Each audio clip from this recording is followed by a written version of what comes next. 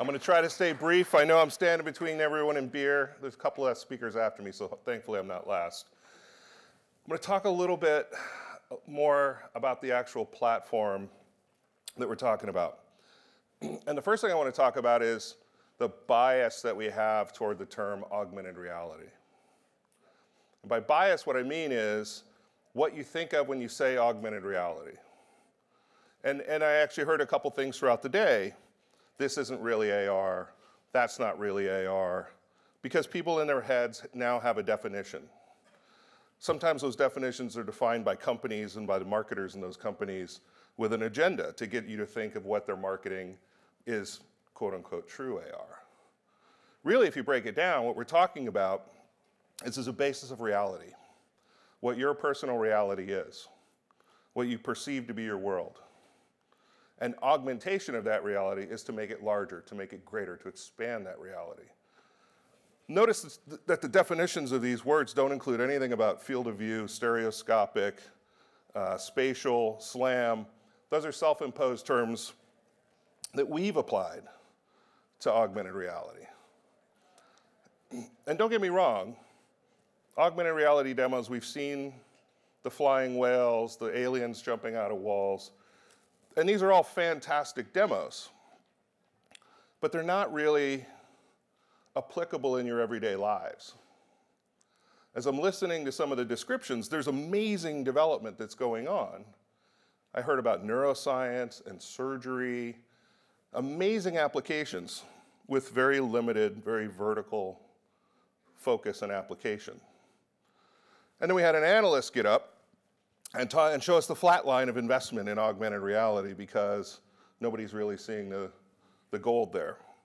We have headsets that cost thousands and thousands of dollars. You wouldn't really put them on your head and go out in public. We talk about how AR is going to open up our human-to-human communication. Put on a pair of steampunk goggles and go to the mall and see how your interaction with other human beings goes. My personal bias, my slant, really goes more to the sci-fi end of augmented reality.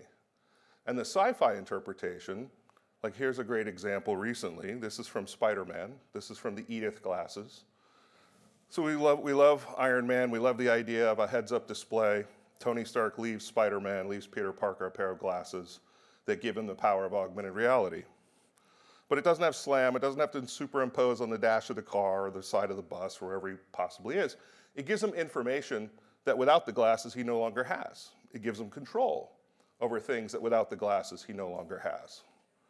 And if you've seen the stories, part of the central theme of the story is he loses the glasses, gives them away, and has to get them back because he loses control of his life, because without these glasses he no longer has control. So let's talk about glasses.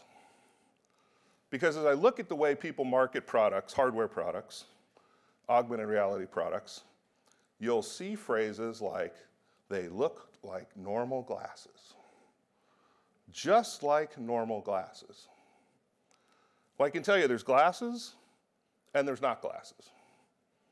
And if you're taking a technology and trying to wrap it around your head and call it glasses, it's the equivalent of taking burlap and wrapping it around your feet and tying it off with duct tape and calling it shoes. The original invention of glasses goes back almost 800 years. Monks, our first publishing service, had trouble because they were the first people who actually were doing close-up work. Your eye strain starts to go. And if you can't read what you're doing and see what you're reproducing, bad things can happen when you're copying religious texts and other things that may be relevant to history. So they created a device that gave them magnification, essentially augmenting their reality in the 1200s to be able to perform the work that they needed to do. As this progressed, we started to solve different focal points. It wasn't really until the turn of the 20th century, in 1900, that Teddy Roosevelt started to wear the Nez Perce glasses. If you think about a picture of Teddy Roosevelt, you never saw him without his glasses on. This is a guy in battle on the top of a horse. You've seen the statues, and he's wearing glasses clipped to his nose. Why did he do that?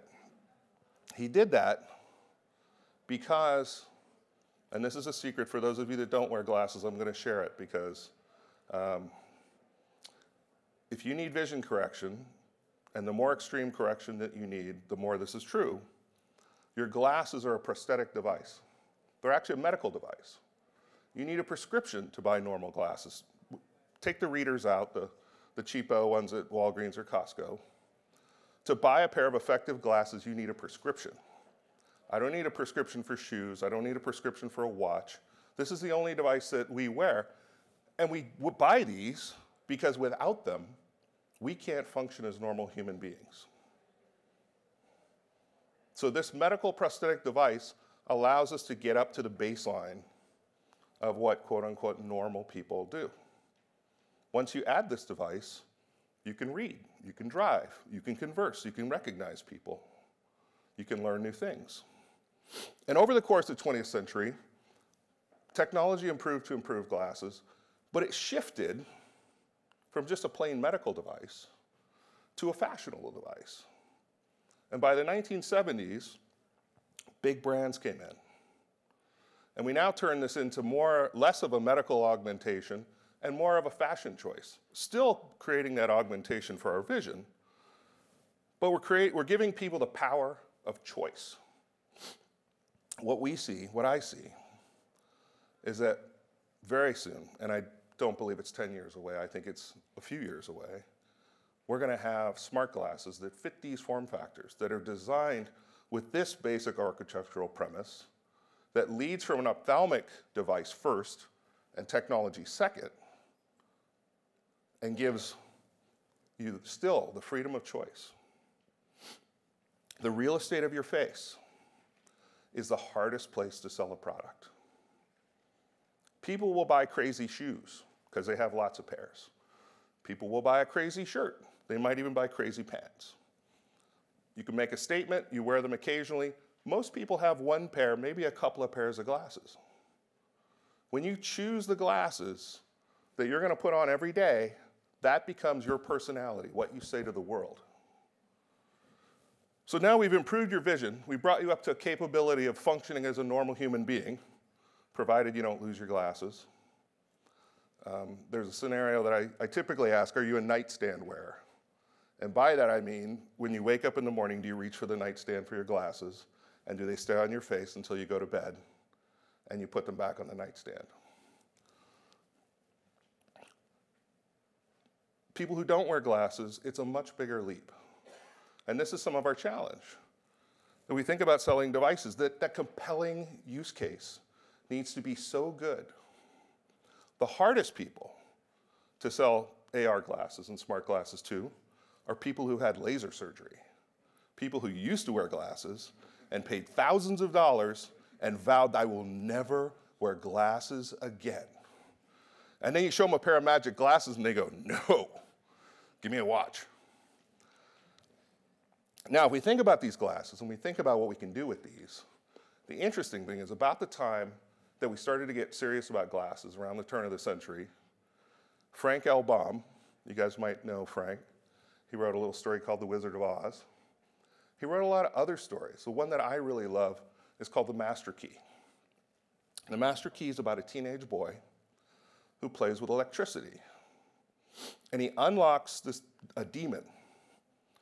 And I won't give you the whole story, but we'll say the demon gives him a number of gifts. One of the gifts is a pair of glasses.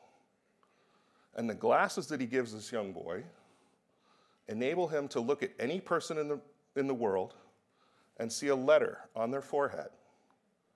And that letter represents their personality. If they're a kind person, there'll be a K. If they're an evil person, there'll be an E. So this, in 1901, the first thoughts of facial recognition and metadata. Now fast forward this. What can we do today? With a simple camera, the compute we all carry in our pocket, and a private display, I can take all of those people that buy glasses to become normal, and I can give them superpowers. I can give them the ability to recognize people because they're in their social graph and just by seeing their face. I can remind you their name. I can tell you about the metadata of everything in the world, because everything around us now has context. We are in the Internet of Things. We may not have it all connected, but we've assigned values to everything in the world around us. And we're hyper-connected so that no matter where I am, my device can tell me what the temperature is, what the weather forecast is. It's reading my calendar, can tell me where I need to be. It can arrange for transportation. It can give me navigation. It can even go beyond that. It can help me with translation. I can read different languages. I can do live translation using a camera and a display. And when I add the microphone and the speakers, I can do live language translation. I could literally subtitle a foreign language, real time. Notice, no flying whales, no dolphins following you all day. What we're talking about is taking half the population that's already buying a device. And if you don't buy glasses, I'll share something with you. The average price that people pay for a good pair of glasses is north of $500. And that's usually after insurance reimbursement. And I see people nodding in the room because I usually sort of push toward 1,000. But this is not what we talk about today. What we talk about today is stereoscopic and spatial, and all of these applications are really, really important. But I think it's important as we look at the proliferation of AR and we talk about where is the pent-up demand? Who are the people that are going to benefit most?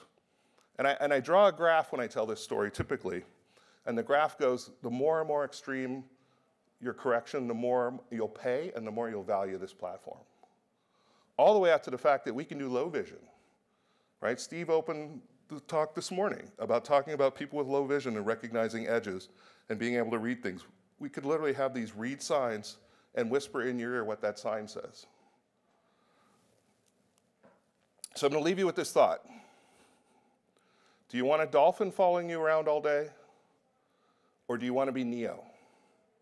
Do you want to look around you and see the matrix? Because the matrix is real. And smart glasses are the red pill that will let you see it. Thank